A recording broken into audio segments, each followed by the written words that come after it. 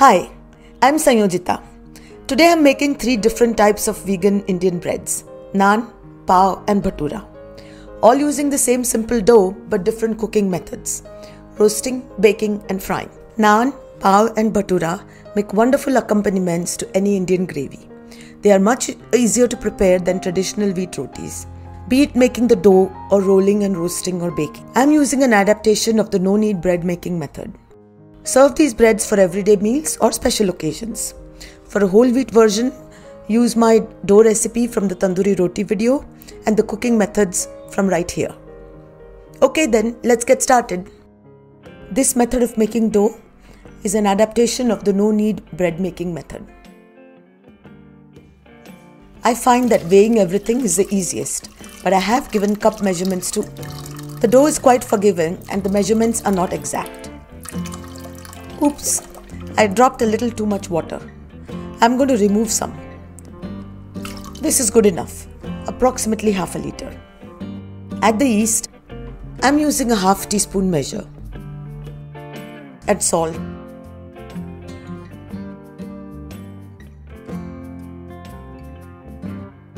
And stir to dissolve.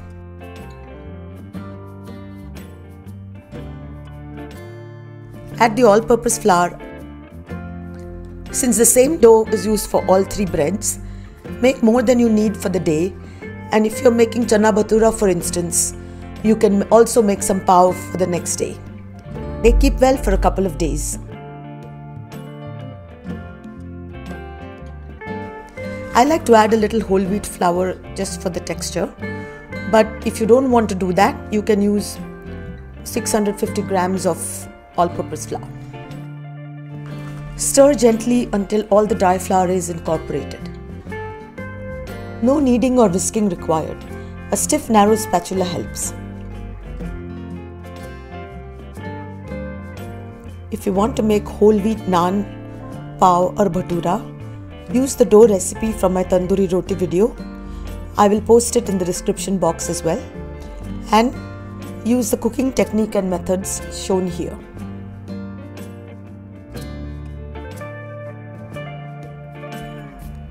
As you may have noticed, this dough has no sugar and no fat. The dough is all done. 3 minutes and 20 seconds, and we didn't even touch it. Cover it and keep it in a warm, draft-free place for proofing. Takes about an hour and a half depending on the ambient temperature. It's been 1.5 hours. The dough has risen and is quite airy. This is how it was before proofing. Give the dough a few tugs and pulls to release the air. This mimics the action of a dough hook. As you can see, the dough is quite sticky, as it should be. Add some dry flour by the tablespoon just to make it manageable, not to make a stiff dough.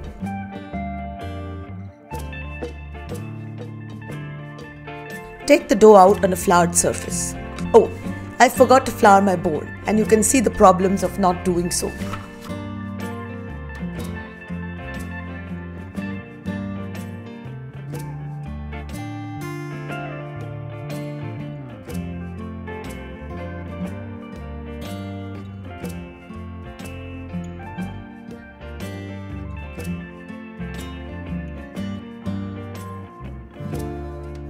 Shape the dough into a ball like so. Pat it down to form a disc, using small amounts of dry flour if your palms get too sticky. This dough makes 16 pav or bhatura or 12 naan. I'm first going to make 2 halves of this dough and then show you how each half is to be divided into smaller portions, 6 or 8 depending on whether you're making naan or pav and bhatura.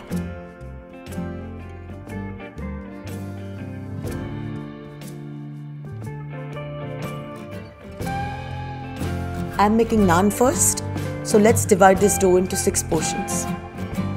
Flatten the ball into a disc and divide it into 3, about 120-degree angles. Then divide those into two. Now you have 6 portions. Don't worry if the portions are unequal. You can adjust them while making balls. Dividing by 6 is a bit harder visually, but with practice you'll pick it up in no time. This portion seems a little bigger than the others. Remove some dough and add it to the smaller one.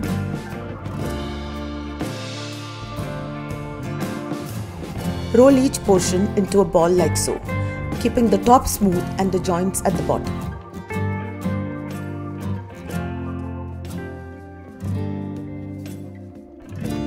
Let the balls rest for about 10 minutes. I am showing you a method to make naans to mimic the authentic tandoor version. You need a tawa, unseasoned iron. Let it get nice and hot while you're rolling out the naan. You will need some dry flour and about half a cup of water and a basting brush. You can also use your hands instead of the brush, but then you have to keep cleaning and drying them. I'm going to show you a couple of different shapes. The first is round with a little bit of a tail, as they are in the tandoor. Roll the ball into a thin circle and pull it on one end to make a little tail.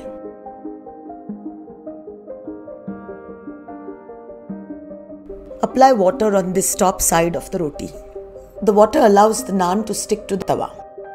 Now it is ready to go on the hot tawa. Wet side down. Pat it down to make sure it sticks to the pan completely.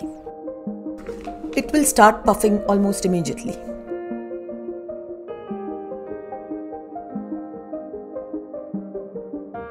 I think it's stuck. Flip the tawa to roast the top side of the naan directly on the flame.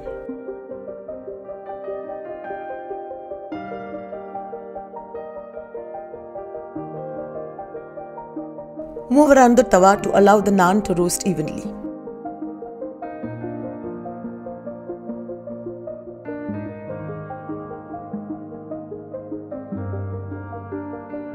There, it's all done. It took about 2 minutes to roast. This is the underside and then the top. Apply ghee or butter on the naan if you want and store in the hot box. I've been quite liberal here. Remember, there was no oil or ghee in the dough. Well, I have made one silly mistake here, but it will be a good one to show you what not to do. This ghee that is left on the tawa is going to be a problem. Now I'm going to roll the second naan. It's going to be an oval shape. I'm just going to run through the rolling portion. It's the same. Now to roast it.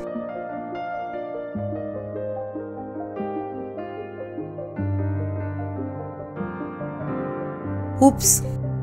The ghee did not allow the roti to stick to the tawa, and so it fell off. Is that a disaster? Not at all. The naan will still be good when both sides are cooked on the tawa, as you will soon see.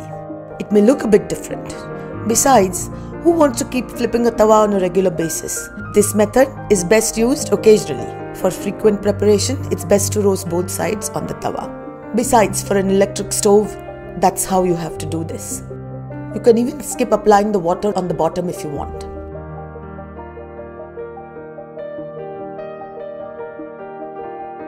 Not bad at all. In fact, it's quite good.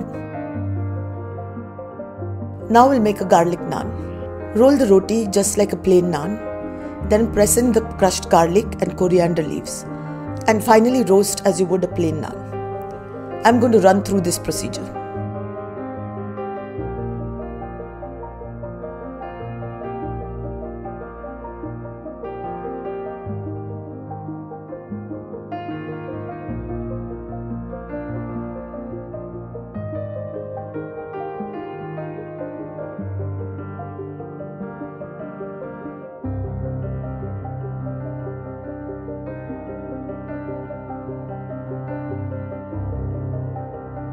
Here, I have taken one of the naans I made today to show you the texture.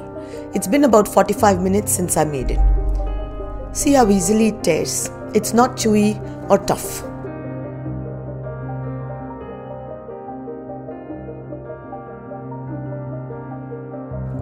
Okay, that's it for naan. Let's move on to pav. As I mentioned before, pav are pull-apart rolls. We will continue from the first proofing, that is after 1.5 hours of making the dough. I'm going to show you how to portion half of that dough into 8 parts. Just like this, divide into 2, then into 4, and then divide each quarter into 2 parts, and we have 8. Since I want to make 16 pav for this tray, I would need all the dough that we made earlier. Make the dough balls as usual, smooth on top, joints on the bottom, and place them in a well-greased pan or a parchment paper lined pan as I have used. They should be very close to each other so that when they rise, they will stick to each other. At this time, you can turn on the oven at 225 degrees centigrade. It's quite hot. And while it is reaching temperature, the pav will go through their second proofing. Just cover and set aside for about half an hour. As you can see, the pav have risen and stuck together. And the oven is preheated. I'm going to bake the pav for about 35 minutes. This is how they turn out in my oven. They should sound hollow on tapping. That's how you know that they are done. And they should be relatively brown on the top. I'm going to lightly glaze them with ghee. It's an optional step, especially if you're going to slather them with butter for Pav Bhaji. Take the slab of pav out of the pan and place it on a rack to cool. Remove the parchment paper if you have. This is how they look up close. Let's check out the inside. I'm going to tear one and show you how soft and fluffy it is. Drop a dollop of butter on the warm pav and eat it right away. You can also serve pav as an accompaniment to a spicy gravy such as this chicken shakuti. Now for the bhaturas. Bhaturas can also be made with kulcha dough, which is leavened with baking soda and contains yogurt. This version is vegan. The kadhai needs to be wide enough to hold the bhatura comfortably. Set it to heat on medium-high heat while you make the balls.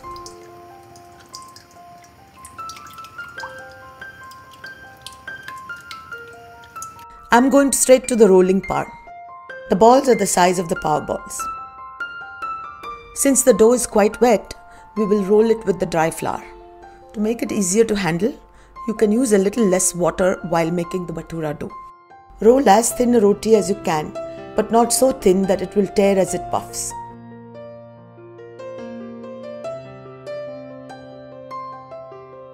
Drop a little flour into the oil to check if it's hot enough.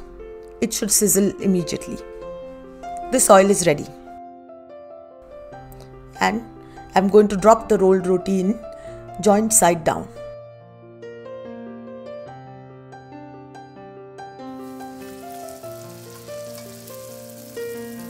Gently press it down to allow it to puff fully and fry until it's golden brown. It should puff up fully like this. If the oil is not hot enough, it will remain kind of flat.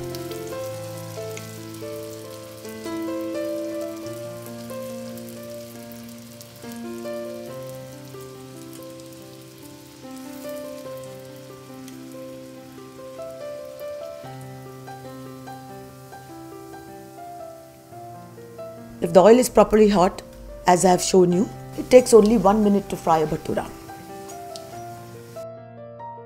I'm going to run through the frying of one more. It is slightly smaller in diameter, therefore a bit thicker. And I've also fried it to a deeper golden color. This picture was taken about 30 minutes after frying. Like any fried bread, bhatura will not retain its shape and crispness when cold. But they will still taste delicious, served with chana or any other spicy gravy. Lightly warm it in a microwave when you want to eat it.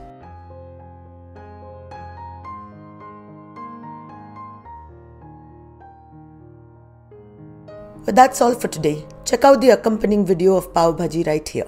Please hit the like button if you find this video useful and do share it with your friends. I will see you next week. Thank you for watching.